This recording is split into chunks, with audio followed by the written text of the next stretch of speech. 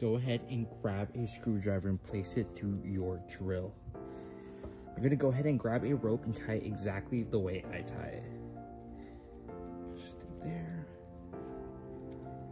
And you are just going to go ahead and knot it up. If you need more, just go ahead and tie in more.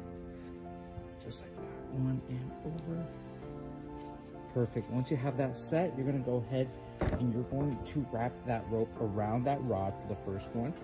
Pull it all the way through, and you are just going to let it ride from there. Place it forward.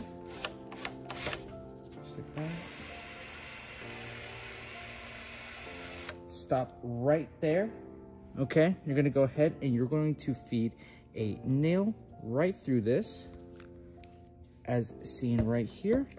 And all we're going to do is we are going to fish out that rope. So go ahead and tie that along the rope right there.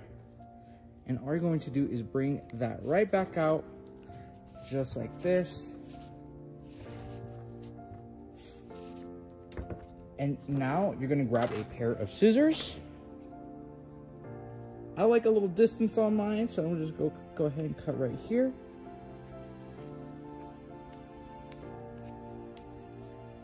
Just like that. Easy. And just to make sure that this doesn't thread out, just burn it up a little right there.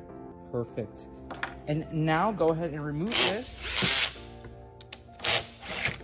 And now you have a perfectly gripped screwdriver for any torque or grip this season.